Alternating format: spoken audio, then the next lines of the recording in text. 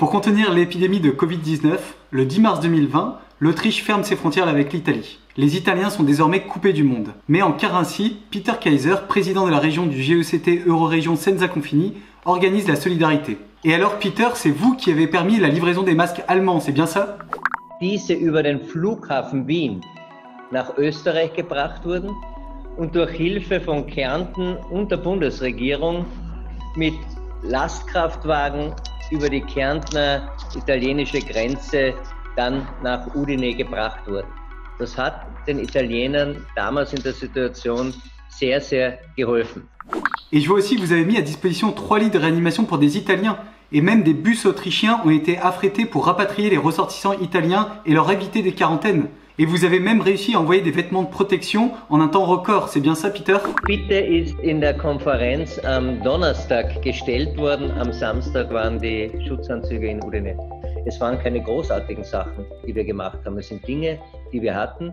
Et est-ce que le fait que vous fassiez partie de EUSALP vous a aidé dans les démarches, Peter? Es ist so, dass unsere formale Ebene des Austausches die Euregio ist. Aber alle Regionen sind auch Mitglied in der EUSALP und je mehr wir in internationalen Vereinigungen und Organisationen miteinander arbeiten, gleiche Ziele formulieren, die jeweilige Regionalität im Besonderen berücksichtigen, umso mehr bewährt sich das dann auch in Situationen, wo man rasch reagieren, rasch helfen und das sind vor allem Krisensituationen auch rasch aufeinander eingehen kann.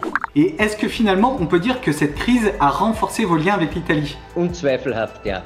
Man merkt es beim Begrüßen, man merkt das, wie auch die Tonalität in den Gesprächen, in den Verhandlungen ist und wir nennen uns beim Vornamen, nachdem wir uns zuerst mit Herr Präsident begrüßen, dann geht es Vornamen. Es ist eine gewisse Vertrautheit da.